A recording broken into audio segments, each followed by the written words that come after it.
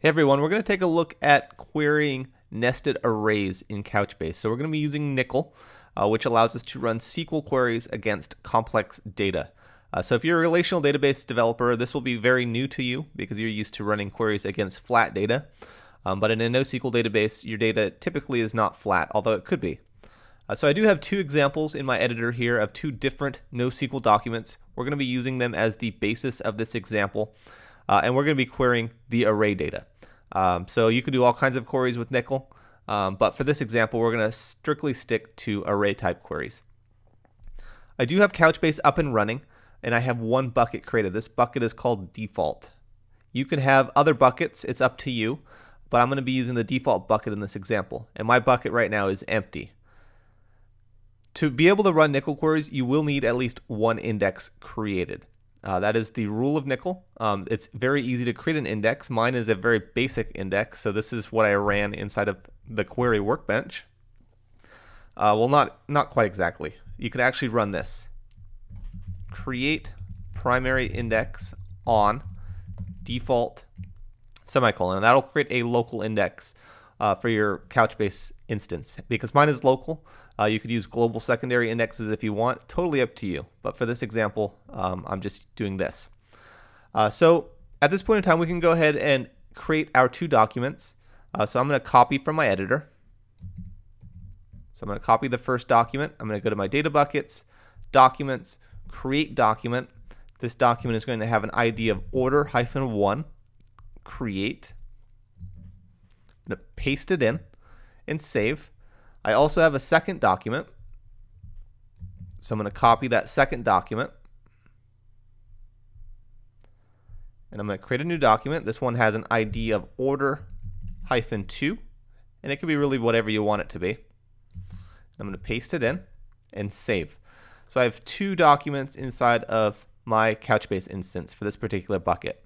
If I go back to my query workbench, and you don't have to use query workbench, you could use the shell client if you want, but for this example, it's easier to show through Workbench.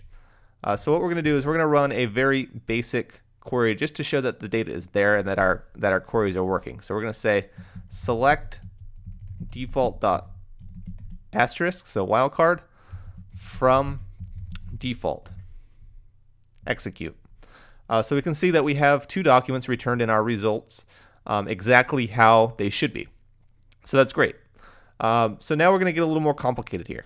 We're going to see, well, what if I want to query for particular items inside of these arrays? What do I do? So let's go ahead and restructure this query a bit. So I'm going to clean it up. And inside of this query, I'm going to actually alias default. And I'm going to say this one's going to be order. Well, order is a reserved word. We could put backticks around it and it would be fine. Let's say call it O. O for order. Now we can say O. We can execute to make sure that it's still good. Everything looks great. So what we want to do now is we want to work with what's called an unnest statement. So we want to flatten that array. And we're going to see what that does in just a second. So we're going to say unnest. We're going to say O.items as item.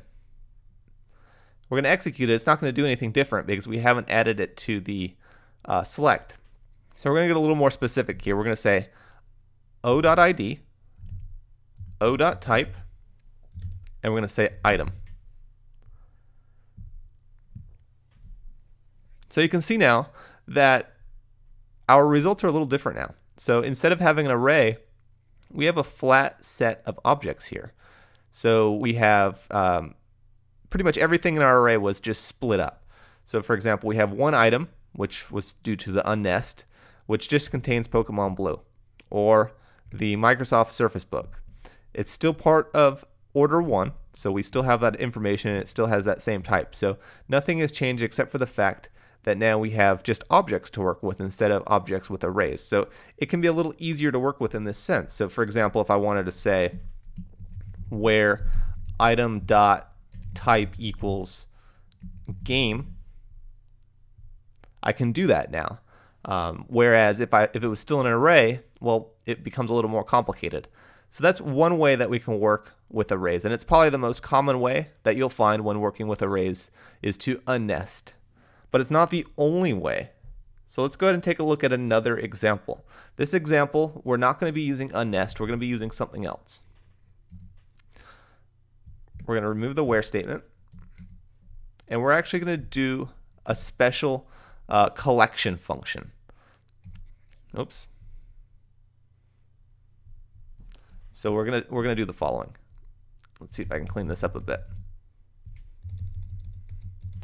All right, so we have the ID, we have the type, but we're also gonna have array, item, for item, in o dot items, so order dot items, and what we're doing is we're breaking it up into each item of items.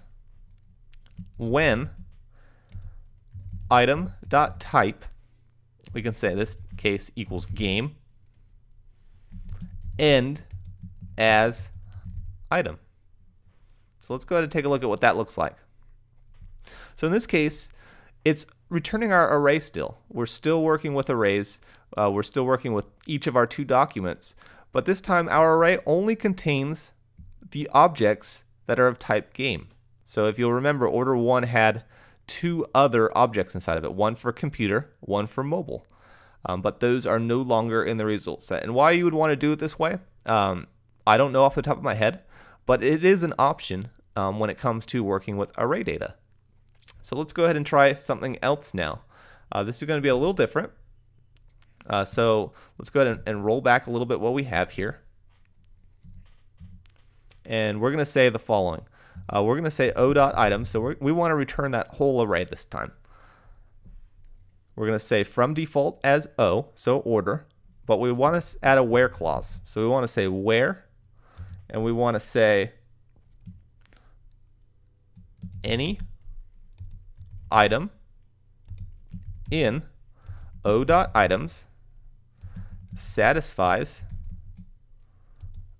item.type equals game. End. So when we run this, both of those documents appear again. We have our arrays inside of them, which is right because that's what we expect because we said o.items. But let's go ahead and change that a bit. Let's go ahead and say this time we want mobile. We only know one of these has something from the type mobile. So let's run it. And you can see only one document was returned in this case. Because now we're saying we want only documents where any item in this particular array satisfies this condition. There are other things that you can do. You can say where every item satisfies, but in this case we're saying where any item. So no particular order, no particular items, just as long as one matches.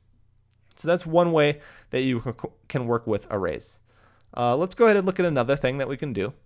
Let's go ahead and say the following. So let's say we want only one property from items. Let's say we want the name. Let's see what this does. So in this case, what we're doing is we're drilling down into this array. We want all of them. But in this case, we're only saying we want the name property. We don't want the whole object. We only want the name. So this is another cool thing that you can do with arrays. So there's a lot of other cool queries that you can run with arrays with Couchbase and NoSQL. I just gave you a select few, and like I said, unnest you'll probably find yourself using the most, or maybe that where clause with the any and satisfy statements. But it's totally up to you and totally up to your use case, and it's definitely not difficult to do any of this. And the queries that we wrote weren't too complex or nasty or hard to maintain in the long run. So definitely go ahead and take a look at this more. You can find out more information on developer.couchbase.com, and hopefully your development journey with Couchbase is a lot easier now.